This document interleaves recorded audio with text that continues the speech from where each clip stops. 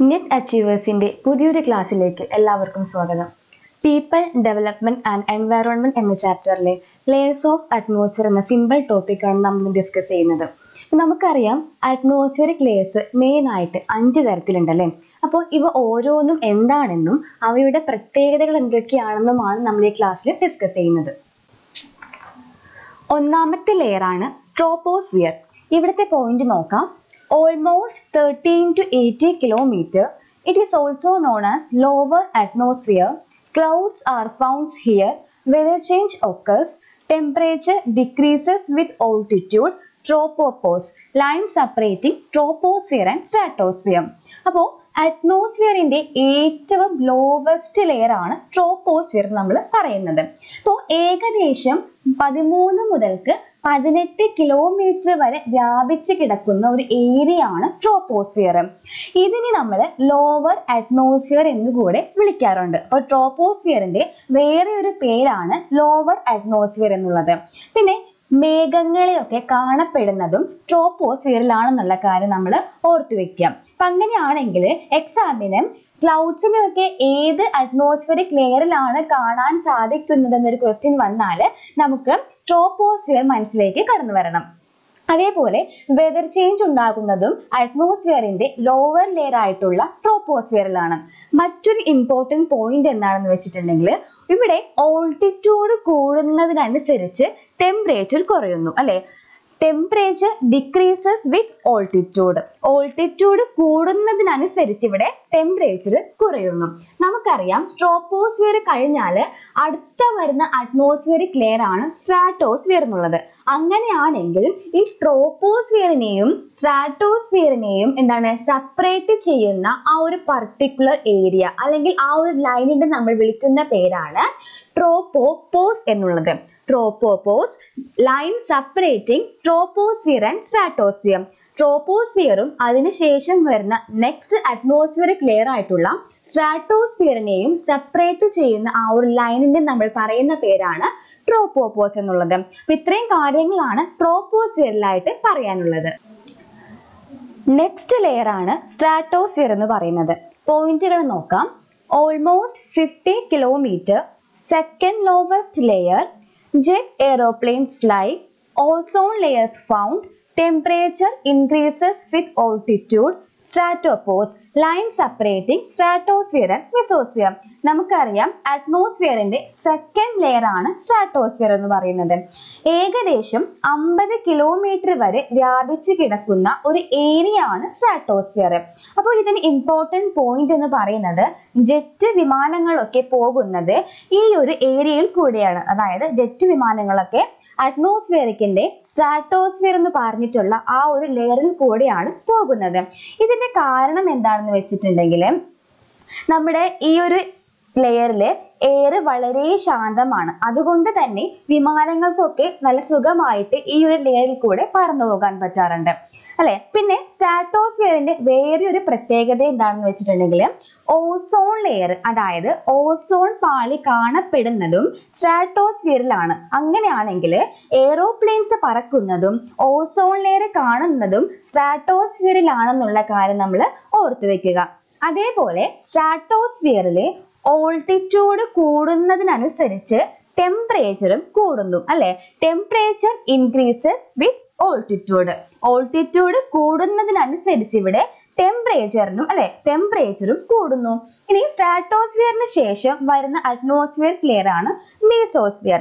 അങ്ങനെയാണെങ്കിൽ സ്ട്രാറ്റോസ്ഫിയറിനെയും മീസോസ്ഫിയറിനെയും സെപ്പറേറ്റ് ചെയ്യുന്ന ആ ഒരു ലൈൻ അല്ലെങ്കിൽ ആ ഒരു ഏരിയയെ നമ്മൾ പറയുന്ന പേരാണ് സ്ട്രാറ്റോപോസ്. സ്ട്രാറ്റോപോസ് line separating stratosphere and mesosphere. സ്ട്രാറ്റോസ്ഫിയറിനും അതിനുശേഷം വരുന്ന അറ്റ്മോസ്ഫിയറിക് ലെയർ ആയിട്ടുള്ള മീസോസ്ഫിയറിനെയും സെപ്പറേറ്റ് ചെയ്യുന്ന ആ ഒരു പർട്ടിക്കുലർ ലൈനിനെ നമ്മൾ വിളിക്കുന്ന പേരാണ് സ്ട്രാറ്റോപോസ് എന്നുള്ളത്. അടുത്തതാണ് mesosphere. Almost 50 to 80 kilometre. Meteorites burn up. Temperature decreases with altitude. Coldest part of atmosphere. മീസോപോസ് line separating mesosphere and thermosphere. അതായത് അറ്റ്മോസ്ഫിയറിന്റെ തേർഡ് ലെയർ ആണ് മീസോസ്ഫിയർ. ഏകദേശം 50 കിലോമീറ്റർ വരെ വ്യാപിച്ചു കിടക്കുന്ന ലെയറാണ് മീസോസ്ഫിയർ. ഉൽക്കകളൊക്കെ ബേൺ അപ്പ് ചെയ്യുന്ന ഒരു ഏരിയ കൂടിയാണിത്. ഇതൊരു ഇമ്പോർട്ടന്റ് പോയിന്റ് ആണ്. ഉൽക്കകളൊക്കെ ബേൺ അപ്പ് ചെയ്യുന്ന ഒരു ഏരിയ ആണിത്, അതായത് മീറ്റിയോറൈറ്റ്സ് ബേൺ അപ്പ്. ഇവിടുത്തെ ഒരു പ്രത്യേകത എന്ന് പറയുന്നത് ഓൾട്ടിറ്റ്യൂഡ് കൂടുന്നതിനനുസരിച്ച് ടെമ്പറേച്ചർ കുറയുന്നു. Temperature decreases with altitude. അതേപോലെ മീറ്റിയോറൈറ്റ്സിന്റെ വേറൊരു ഇമ്പോർട്ടന്റ് കാര്യമാണ് കോൾഡസ്റ്റ് പാർട്ട് ഓഫ് അറ്റ്മോസ്ഫിയർ എന്നുള്ളത്. It is the coldest part of atmosphere. ഈ ഒരു കാര്യം നമ്മൾ ഓർത്ത് വെക്കേണ്ടതുണ്ട്. മീസോസ്ഫിയർ കഴിഞ്ഞാൽ നെക്സ്റ്റ് വരുന്ന ലെയർ ആണ് തെർമോസ്ഫിയർ എന്ന് പറയുന്നത്. നമ്മൾ നേരത്തെ പറഞ്ഞ പോലെ തന്നെ മീസോസ്ഫിയറിനെയും തെർമോസ്ഫിയറിനെയും സെപ്പറേറ്റ് ചെയ്യുന്ന ആ ഒരു ലൈനിന് നമ്മൾ പറയുന്ന പേരാണ് മീസോപോസ് എന്നുള്ളത്. നെക്സ്റ്റ് ലെയർ ആണ് തെർമോസ്ഫിയർ എന്ന് പറയുന്നത്. Almost 80 to 640 kilometre. Temperature is very high. Gravitational force is less. Ionosphere is the bottom layer. Radio waves, telecommunication, satellites. അറ്റ്മോസ്ഫിയറിന്റെ fourth layer ആണ് തെർമോസ്ഫിയർ. ഏകദേശം 80 മുതൽക്ക് 640, അതായത് 80 to 640 കിലോമീറ്റർ വരെ വ്യാപിച്ചു കിടക്കുന്ന ഒരു ഏരിയ ആണ് നമ്മൾ തെർമോസ്ഫിയർ എന്ന് വിളിക്കുന്നത്. ഈ ലെയറിന്റെ പേര് പോലെ തന്നെയാണ് ഈ ഒരു ലെയറിലെ ടെമ്പറേച്ചർ വളരെ കൂടുതലാണ്, പക്ഷേ ഗ്രാവിറ്റേഷൻ ഫോഴ്സ് വളരെ കുറവായിരിക്കും. ടെമ്പറേച്ചർ കൂടുതലും ഗ്രാവിറ്റേഷണൽ ഫോഴ്സ് വളരെ കുറവുമായിരിക്കും. അതേപോലെ അയനോസ്ഫിയർ എന്ന് പറയുന്നത് തെർമോസ്ഫിയറിന്റെ ഏറ്റവും താഴെയുള്ള പാളിയാണ് അല്ലെങ്കിൽ ലെയർ ആണ്. അങ്ങനെയാണെങ്കിൽ ഈ അയനോസ്ഫിയറിൽ എന്തൊക്കെ ഉണ്ടാകും? റേഡിയോ വേവ്സ് ഉണ്ടാകും, ടെലികമ്മ്യൂണിക്കേഷൻ സാറ്റലൈറ്റ്സ് ഒക്കെ ഉണ്ടാകും. അപ്പോൾ ഇതൊക്കെ തെർമോസ്ഫിയറിലെ തന്നെ അയനോസ്ഫിയർ റീജിയനിൽ ആയിരിക്കും ഉണ്ടായിരിക്കുക എന്നുള്ള കാര്യം നമ്മൾ മറന്നു പോകാൻ പാടില്ല. ഇനി ഫൈനൽ ലെയർ ആണ് എക്സോസ്ഫിയർ എന്ന് പറയുന്നത്. Uppermost layer of the atmosphere and thin layer. ഇത് നമ്മുടെ വളരെ തിന്നായിട്ടുള്ള ലെയർ ആണ് എക്സോസ്ഫിയർ എന്ന് പറയുന്നത്. അതേപോലെ തന്നെ അറ്റ്മോസ്ഫിയറിന്റെ ഏറ്റവും അപ്പർമോസ്റ്റ് ലെയർ കൂടിയായിരിക്കും എക്സോസ്ഫിയർ. ഇത്രയും കാര്യങ്ങളാണ് ലെയേഴ്സ് ഓഫ് അറ്റ്മോസ്ഫിയറിൽ പറയാനുള്ളത്.